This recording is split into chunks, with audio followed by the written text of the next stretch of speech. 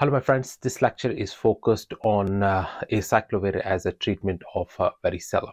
So there are a few questions that I would like to answer, and that would actually clear the doubts in your mind. So usually the very first question asked is, what is the recommended antiviral drug for pediatric patients with uncomplicated varicella or chickenpox? Like in other words, if the child presents with varicella or chickenpox, and if you want to treat it, what is the drug of choice? What is antiviral drug of choice? So the answer is Acyclovir.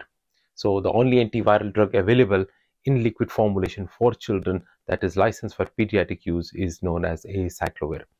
Now, normally Acyclovir therapy is not routinely recommended for uncomplicated chickenpox because these children are healthy, and usually the Acyclovir, even if you use in these children, it has only got some marginal benefit.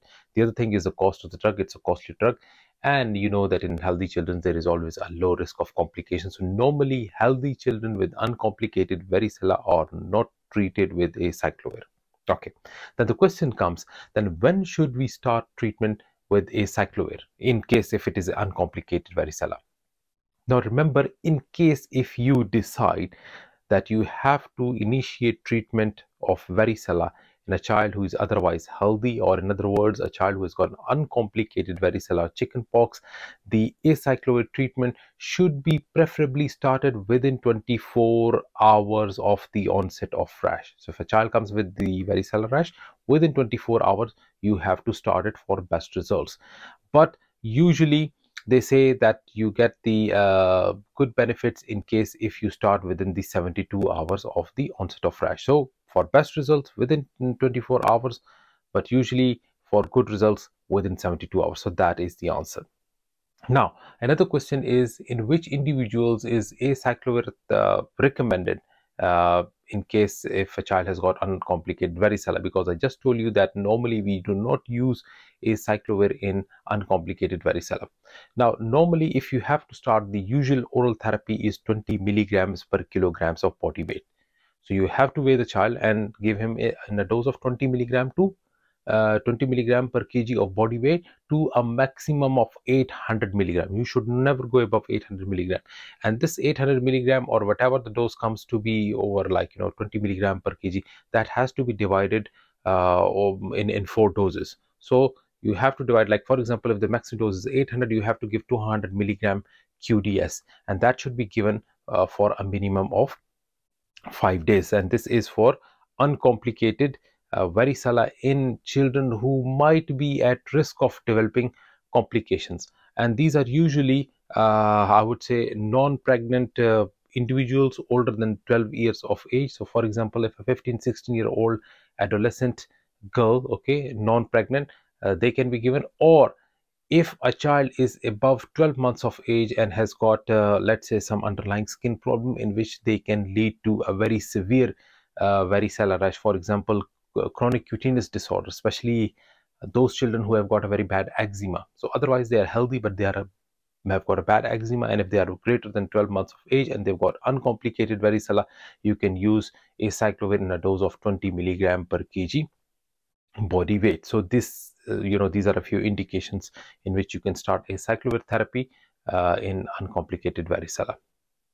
Now the question is, what are the complications of varicella that might require intravenous Acyclovir? Because another formulation which we use in varicella is intravenous Acyclovir. Now where do we use it?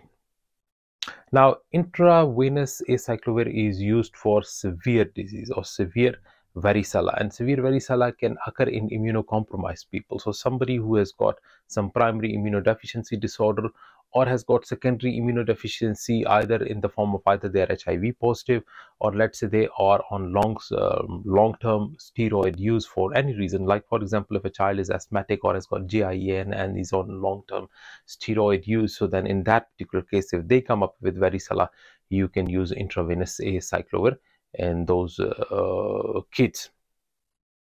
And again, in this is the only, I think, condition in which you can start a intravenous Acyclovir even after 72 hours of the rash.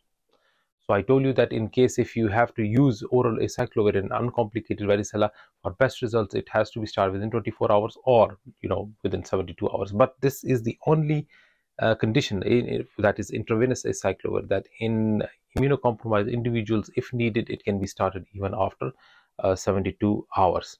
So a patient who has got like disseminated varicella zoster, severe bad varicella zoster, or has got potential complications like, for example, pneumonia, staphylococcal pneumonia can occur, though not very common, but can occur in varicella, or who's got severe hepatitis, or has got thrombocytopenia leading to hemorrhagic varicella, or has got let's say encephalitis, has got vomiting and has got seizures with that.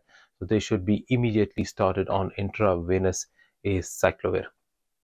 So normally IV acyclovir is given in a dose of 10 milligram per kg body weight, but some books they actually mention it in the form of body surface area, and if you're using the body surface area, then the dose is 500 milligram for every meter square of the body surface area, and that has to be given TDS, like every 8 hours you have to give 500 milligram per square meter of the body surface area within 72 hours of preferably within 72 hours of the development of the rash, or even in case if the child is immunocompromised and it needs to be started, you can start it even after 72 hours. Then usually another question which is asked is like, what other drugs, like for example, is there any drug apart from acyclovir that can be used to treat varicella in older children, let's say, who can swallow, like for example children who are 12 years or above? So another drug that can be used is valacyclovir or femicyclovir. So these are the two other medications, valacyclovir and femicyclovir. They can be used in older children who can swallow tablets, because these drugs are they come in tablet formulation. They're not available in liquid formulation, and they are highly active against varicella virus by the same mechanism on which the acyclovir works, and they are better absorbed through the oral route as compared to acyclovir. So valacyclovir is given in a dose of 20 milligram per kg. Maximum you have to give 1000 milligram per dose, and that is going to be given 3 times a day. So valacyclovir is 20 milligram per kg TDS to a maximum of 1000 milligram per dose, and that has to be given TDS for 5 days in children who are, let's say, between 2 years to less than 18 years of age. And in adults, well, both these drugs are are licensed for treatment of herpes zoster, like the secondary activation of varicella virus. So this was a short video on the use of acyclovir and in oral as well as in IV formulation, and some of the other medications that are available to treat varicella. I hope that has addressed your queries regarding the treatment of varicella, especially in terms of acyclovir and some of the other medications that can be used for that. So if you've liked this video, gives me a thumbs up. Please subscribe if you haven't, and have a good day. Take care. Bye bye.